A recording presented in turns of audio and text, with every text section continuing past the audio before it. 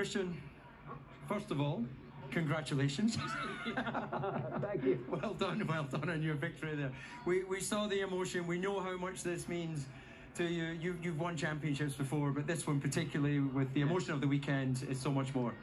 Yeah, I mean, look, it's just been such an emotional weekend. I mean, losing Dietrich, the news yesterday, he's such a, you know, he's the backbone of everything that's been achieved with Red Bull. And so, you know, for us to win this championship today, you know, that's for him. We dedicate this to him and for everything that he's done for Red Bull.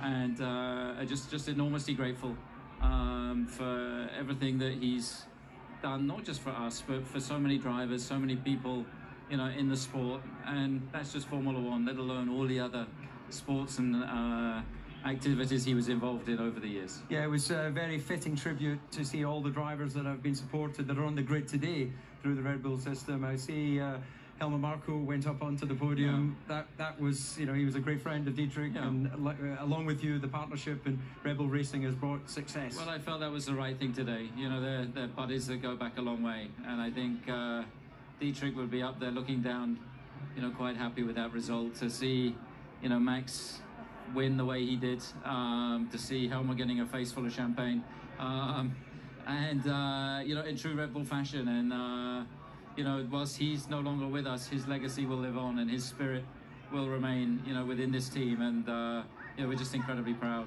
Yeah, you know, absolutely. Yeah, the racing gods spoke today with that result, because at one point it looked like it might be slipping away. I think we have some rehydration here for you. You're struggling there, but when you had the difficult pit stop, just a word on Max's comeback. I don't know what she put in that, but look, I mean, the pit stop was horrible, and you know, obviously he was frustrated after that. It would have been very easy for him to, you know, overslip the tires, but he kept his head, and you know, he just kept chipping away. The pass on Charles closed down on Lewis, and then obviously he got his chance. He went for it. It was great racing between the two of them. So it was the best possible way to win this Constructors' World Championship. Yeah, that's a great way to wrap up this interview. Enjoy the celebration of the Constructors. We'll see you in Mexico. See you tonight. I'll see you tonight.